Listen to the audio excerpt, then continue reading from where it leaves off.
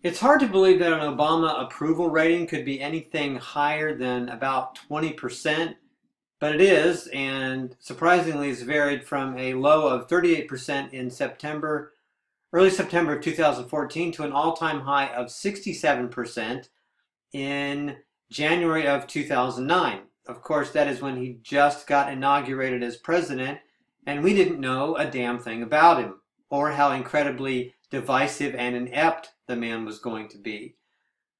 The most recent Obama approval rating comes in at 47%, and this is from the Gallup poll organization, which is usually considered the de facto standard.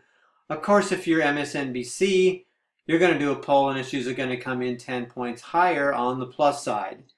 CNN recently did a poll the second week in February, and they came up with the same numbers, but the funny thing is they were surprised and wondering why Obama's approval ratings were so low when the economy's so good.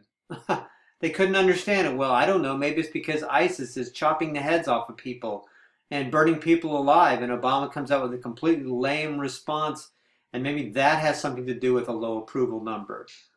Or maybe the utterly fake stock market that has been propped up for the last 4 or 5 years with billions of dollars of fake money by the Federal Reserve and the credit market.